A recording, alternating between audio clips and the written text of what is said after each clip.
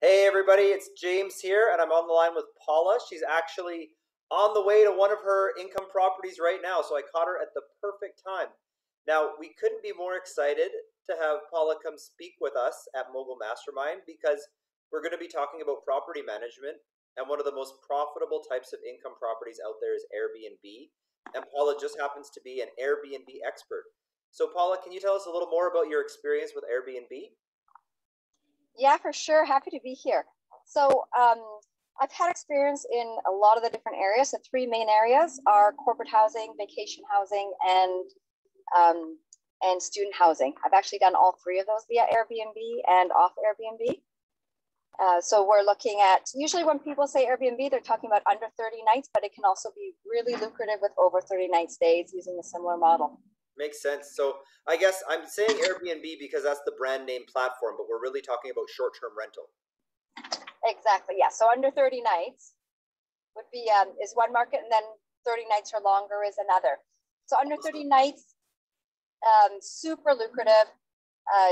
People get really into it, and you can be as niche or as cookie cutter as you want to be, depending on your market and depending on how hands-on or into it you want to be.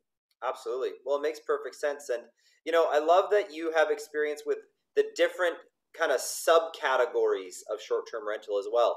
Some people like student rental, student housing, big money maker, vacation, big money maker, or even corporate relocations and short-term stays. Also really, really great opportunities. So I know you're going to be coming and giving us some of those like key tidbits on how to be successful in the short-term rental space.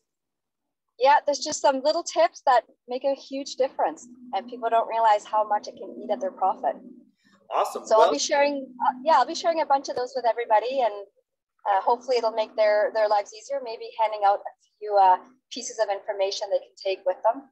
oh my gosh, you're opening your playbook and giving us some of the pages. That's incredibly generous. So I'm super stoked that you're coming to speak, and thanks for offering that up. I know that there's a lot of people out there thinking about the short-term rental game, and at the end of the day, we're in real estate to turn a profit. So if a couple of tips can earn you more to your bottom line, you guys got to come hear them. The link will be in the description below to come hear Paula talk about short-term rental. And guys, I guarantee this is somebody you want to come listen to because Paula's portfolio is very large and she's been very successful at it. So Paula, thank you so much for volunteering to come speak at Mogul, and we can't wait to see you in a couple weeks. See you all then.